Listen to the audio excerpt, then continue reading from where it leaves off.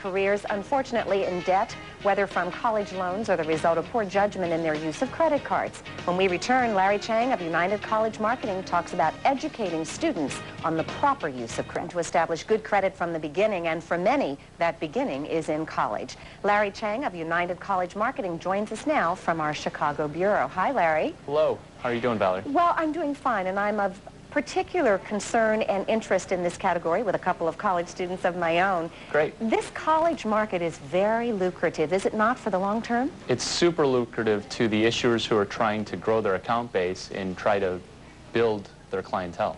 With that in mind, your concern is to make sure that students who are getting an education in college also get an education in what credit card risks they are facing and how they should manage it.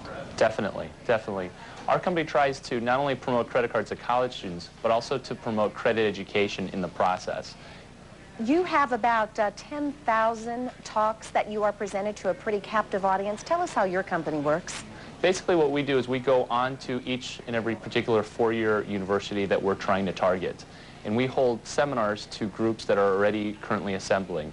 Groups such as fraternities, sororities, other resume-related activities such as the American Marketing Association. And what it is that we do is we give a 20 to 25-minute credit seminar on the important topics of educating college students into the different pitfalls that they might fall into, and also what it really means to have good credit. Let's talk pitfalls first. What are some of the most common ones that college students tend to fall into? What's really neat about the different pitfalls that we have seen is that they definitely fall into some very tight, neat categories. And one of the most popular ones is not actually getting your credit card bill, either because they're not receiving it in a dormitory, or if they're living in a fraternity house with maybe 80 or 90 of their closest friends, sometimes they don't get all of their mail. Also, what happens is college students are very liquid, or that they move quite a bit, so oftentimes they don't change their address. So when their credit card bills don't follow them, therefore they're not able to then pay them obviously on time. I also notice, and from the experience of being the mother of two, and they have done this, sometimes they think that credit information that comes to them is just junk mail, and they'll be tossing it, and I will try and retrieve it to make sure they know that what looks like junk mail may not be. Right, that's a really good point, because with college students, because issuers are so interested in targeting them, they're getting between 20 to 25 solicitations per semester. And what sometimes happens is their college roommate or person that they're living with accidentally throws away one of their actual real credit card bills because it does have the Visa MasterCard logo on there. So that is a very good point, and that does happen once in a while. Larry, are you finding that insurers are demanding more of this college market with regard to credit cards, more than just a completed application? Actually, it really depends on the college campus that they attend. At the four-year schools that we are at, oftentimes all you need is a school ID and a current photo of the school ID just to make sure that they're enrolled currently.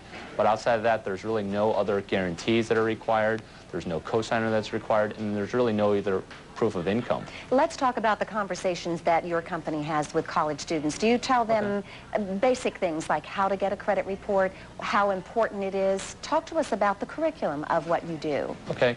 What we saw before we started credit seminars on campus is that a lot of people would scream, get good credit, but nobody would really explain what it means to have good credit. And what we do is we try to systematically analyze for them and show them the ropes of what it means to have good credit. And of course it starts with the credit report. That is a critical tool that loan officers use. So we show them not only how to get a credit report for themselves, but also how to read their credit report and how information is compiled. Very closely, we make the analogy at our credit seminars to a college transcript with grades that might get transferred if you're going to be going to a different university or going to grad school. Your credit report is the same thing in that it follows you through the course of your life. You're speaking their language. They get that analogy of with the grades and their transcript, and if a credit card falls into that category, they know that's serious business. Right. Do you also talk a bit about or recommend how a college student should choose a credit card? Because even though they get swamped with them, they need to understand that they can pick and should pick and choose. College students are in a very unique position in that they're able to have a lot of solicitations, and we coach them to just go right past all the fluff, past all the advertising hoopla, and go right to the disclosure box. And that's one of the reasons also why we represent some of the lowest cost products on campus, is that we can say, look, this is the way to shop for a credit card, and it's in the disclosure box. And not only college students can use, obviously, this technique, but also traditional adults, because we all do get quite a bit of direct mail from credit cards. The last minute or so that we have, I understand that about 65% of all college students have at least one credit card. With that in mind, can you give quick strategies before we go as to what they should do? In whose name should the card be? Things of that nature. What you want to make sure that you do if you're a college student is you want to establish credit in your own name. A lot of times a pitfall that college students fall into is that they have a credit card that's in their parents' name, and that's not really building good credit for themselves.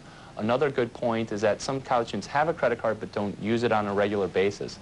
And even if you just charge $15 to $20 and pay that amount off on time, the credit report makes no distinctions between a $20 payment or a $2,000 payment, so long as a payment has been made on time. Oh. And that's critical for when you're borrowing money in the future. Pay on time and hopefully pay in full. Right, to avoid a lot of those interest costs. Thank you very much, Larry Chiang, President, United College Marketing. We appreciate you spending time with us. Thank you, Valerie.